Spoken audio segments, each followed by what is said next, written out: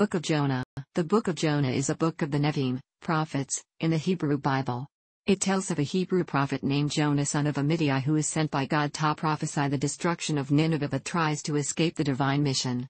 Set in the reign of Jeroboam II, 786 to 746 BC, it was probably written in the post-exilic period, sometime between the late 5th to early 4th century BC. The story has a long interpretive history and has become well known through popular children's stories. In Judaism, it is the Haftarah, read during the afternoon of Yom Kippur to instill reflection on God's willingness to forgive those who repent. It remains a popular story among Christians. It is also retold in the Quran.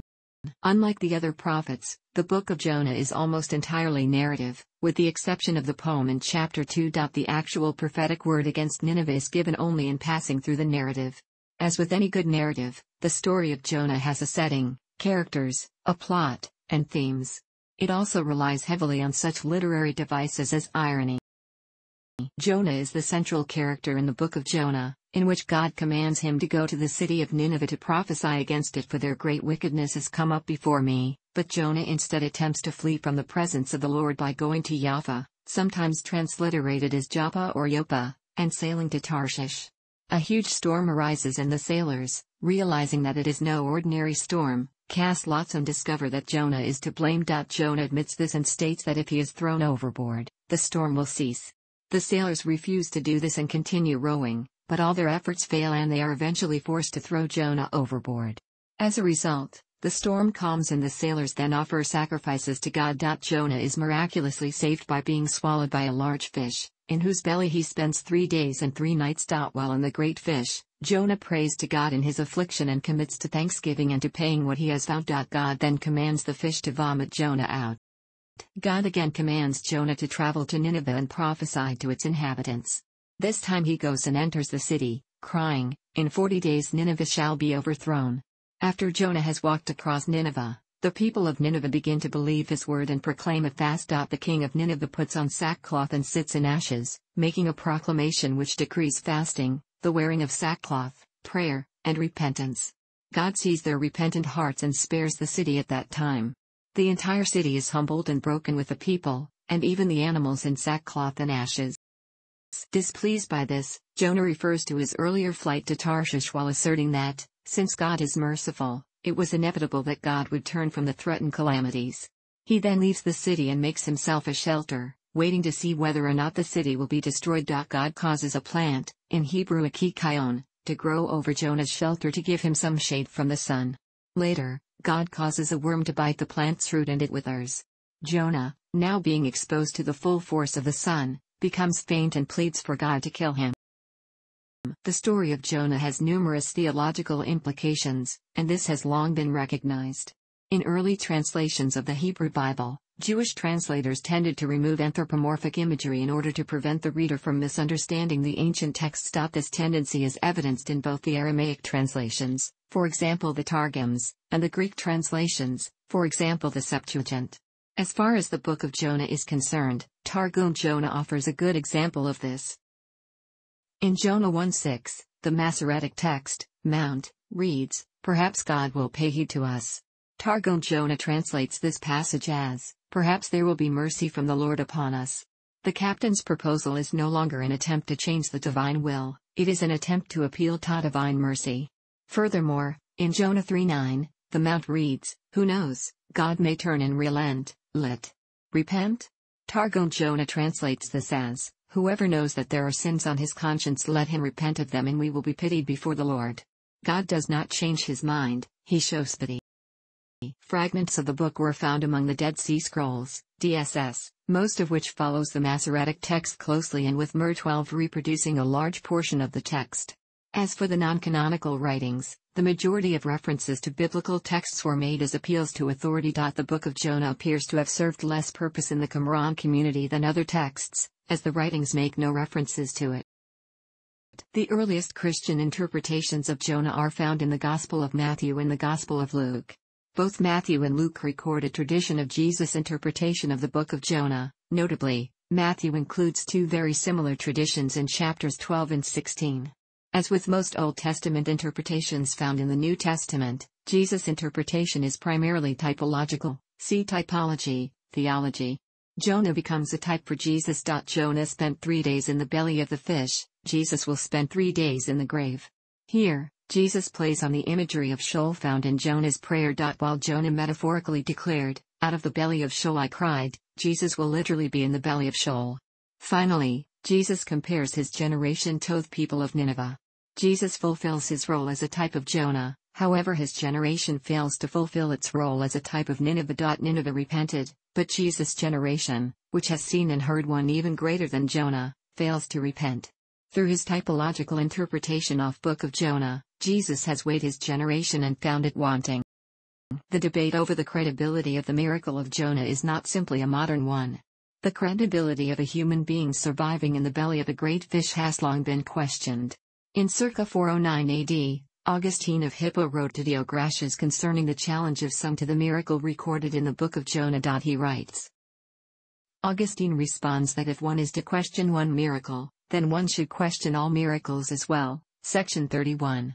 Nevertheless, despite his apologetic, Augustine views the story of Jonah as a figure for Christ. For example, he writes, as, therefore, Jonah passed from the ship to the belly of the whale, so Christ passed from the cross to the sepulchre, or into the abyss of death. And as Jonah suffered this for the sake of those who were endangered by the storm, so Christ suffered for the sake of those who are tossed on the waves of this world. Augustine credits his allegorical interpretation to the interpretation of Christ himself, Matt. 12:39-40, and he allows for other interpretations as long as they are in line with Christ's. The Ordinary Gloss, or Glossa Ordinaria, was the most important Christian commentary on the Bible in the later Middle Ages. The gloss on Jonah relies almost exclusively on Jerome's commentary on Jonah, circa 396, so its Latin often has a tone of urbane classicism. But the gloss also chops up, compresses, and rearranges Jerome with a carnivalesque glee and scholastic directness that renders the Latin authentically medieval. The Ordinary Gloss on Jonah has been translated into English and printed in a format that emulates the first printing of the gloss. The relationship between Jonah and his fellow Jews is ambivalent, and complicated by the gloss's tendency to read Jonah as an allegorical prefiguration of Jesus Christ. While some glosses in isolation seem crudely supersessionist, the foreskin believes while the circumcision remains unfaithful, the prevailing allegorical tendency is to attribute Jonah's recalcitrance to his abiding love for his own people and his insistence that God's promises to Israel not be overridden by a lenient policy toward the Ninevites. For the glossator, Jonah's pro-Israel motivations correspond to Christ's demurral in the Garden of Gethsemane, "My Father, if it be possible, let this chalice pass from me," Matt. 26:39, and the Gospel of Matthew's and Paul's insistence that salvation is from the Jews, J.N. 4:22. While in the gloss the plot of Jonah prefigures how God will extend salvation to the nations, it also makes abundantly clear, as some medieval commentaries on the Gospel of John do not, that Jonah and Jesus are Jews, and that they make decisions of salvation historical consequence as Jews. NCSY Director of Education David Bashfkin sees Jonah as a thoughtful prophet who comes to religion out of a search for theological truth and is constantly disappointed by those who come to religion to provide mere comfort in the face of adversity inherent to the human condition. If religion is only a blanket to provide warmth from the cold, harsh realities of life, Bashfkin imagines Jonah asking, "Did concerns of theological truth creed even matter?"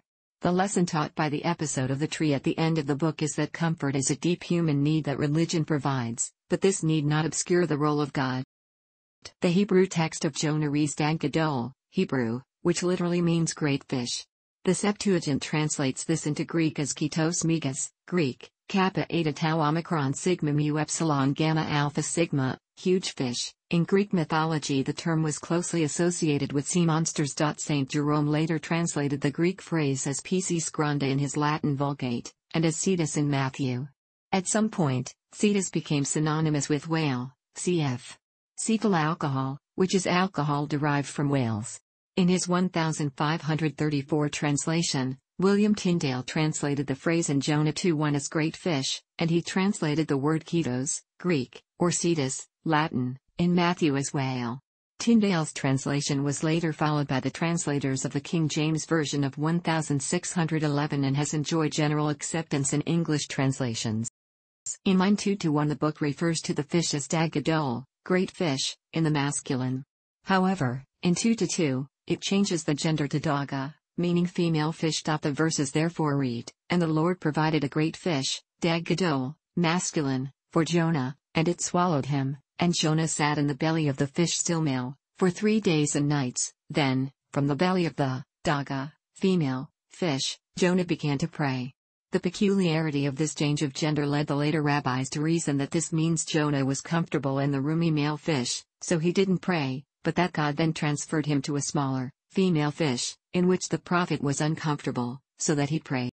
The Book of Jonah closes abruptly with an epistolary warning based on the emblematic trope of a fast-growing vine present in Persian narratives, and popularized in fables such as the gourd and the palm tree during the Renaissance, for example by Andrea Alciotto.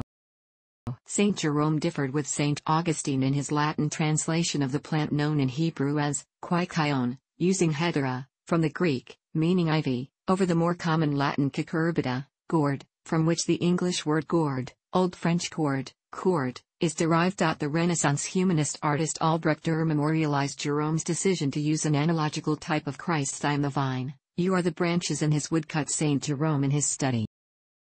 Thanks for watching. Don't forget like the video and don't forget to subscribe.